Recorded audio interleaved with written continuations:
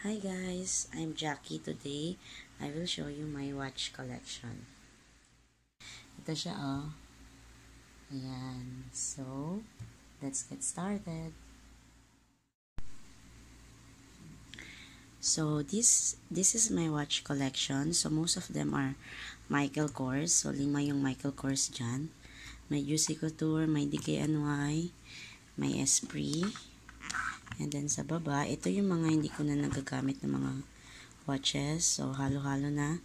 My Guess watch, Baby G, Esprit, and LG na smartwatch. Okay, so balik tayo dito sa taas. Ito nga yung ginagamit ko most of the time. Itong 4 na to.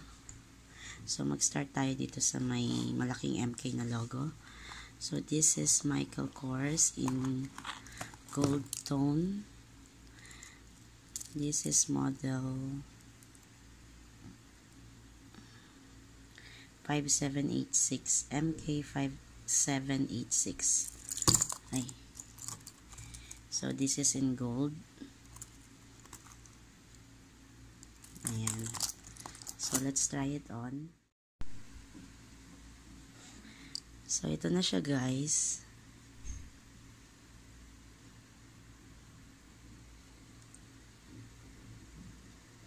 Dress watch din siya. Okay, so next is this blue na chronograph, MichaelKors din. This is MK6164. This one is in rose gold. Ayan, gustong-gusto ko yung details ng watch na to kasi kikita nyo sa loob para siyang may mga ayaw na mag-focus. May mga lines. Tapos may mga numbers. Roman numbers din sa loob na maliliit. So, may date siya. At saka, it's a chronograph watch. So, this is in rose gold.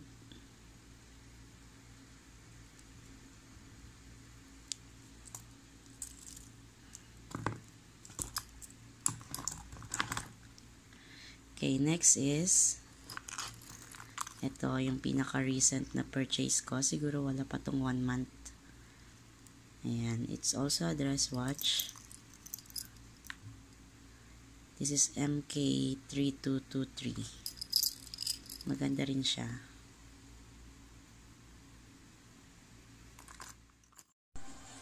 Okay, so ito na siya guys.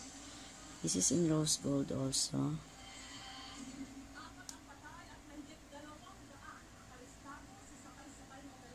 Ganda siya. Dress watch or pwede rin pang casual. Ito yung isa sa mga old mga matagal ko ng watches. Matagal ko ng watch. So, this is MK2251. Ayan. Nakikita nyo, talagang gamit na siya. Sa leather niya, may itim na. Ayan, may MichaelKors din dyan na naka-engrave.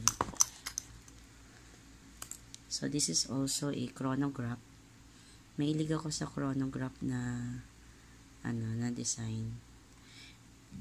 Ayan. Isa rin siya sa mga oversize ko na watch. Pero mahilig din ako sa medyo oversize. So, this one is MK as well. Nabili ko lang to sa online shop dito sa Saudi. So, this is MK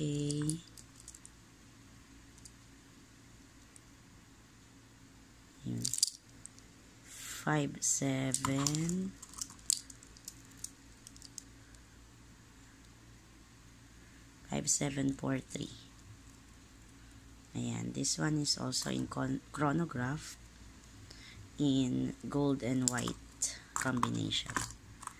Then here we have a Juicy Couture. Nag-iisang Juicy Couture lang to. Ayan, it has a stud of stones or ewan ko kung anong klaseng stones yan. So, this is Juicy Couture in gold.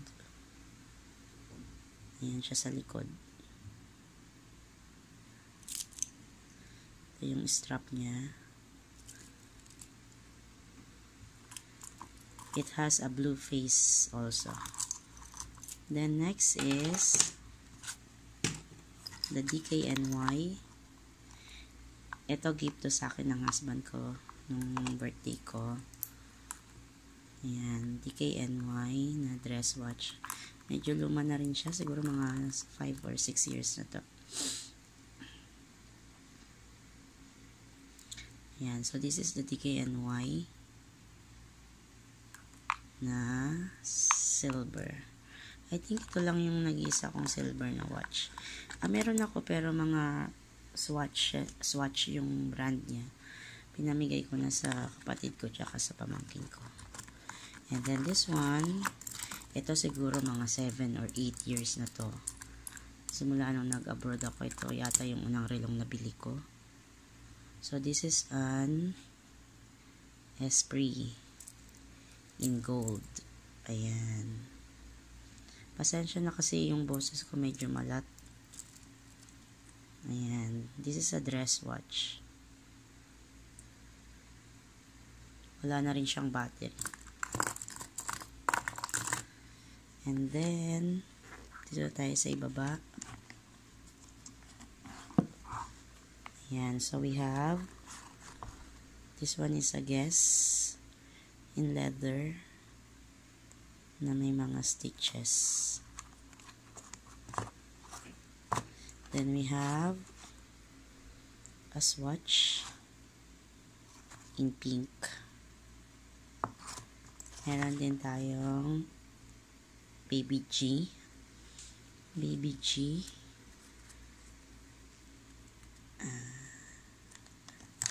Siguro mga 4 years na tong baby G na to.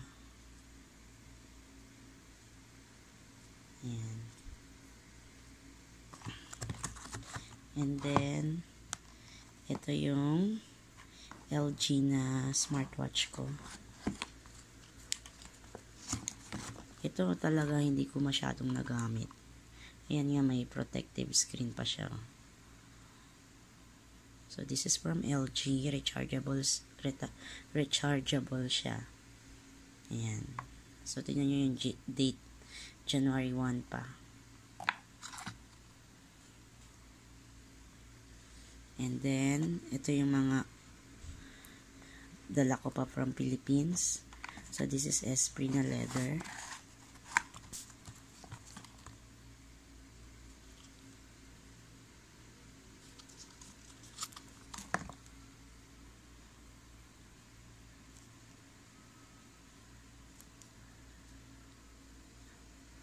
Yan, hindi siya mag-focus.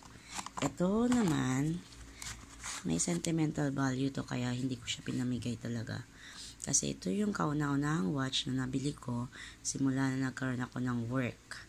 Siguro mga 21 years old or 20 years old ako nun. Ayan. From the Philippines pa to. So, payat pa ako noon kaya tinanggal ko pa yung mga ano niya, lock. So, ngayon nagdadagdag na ako. Hindi ko na makita yung iba. Kaya di ko na rin masuot. This is Esprit. And then, kung kilala nyo tong brand na to, from the Philippines, ito yung Omax. Ayan. Hindi ko rin to masyadong nagamit. Pero wala na siyang battery. Ayan guys, so tapos na tayong mag-show or mag-haul nitong mga watch na to. Ayan guys, so tapos na tayong mag-haul nitong mga watches ko. Ayan, nagulo na naman siya, so ayusin ko na naman. Hope you like my video. Please like and please subscribe to my channel. Thank you. Bye.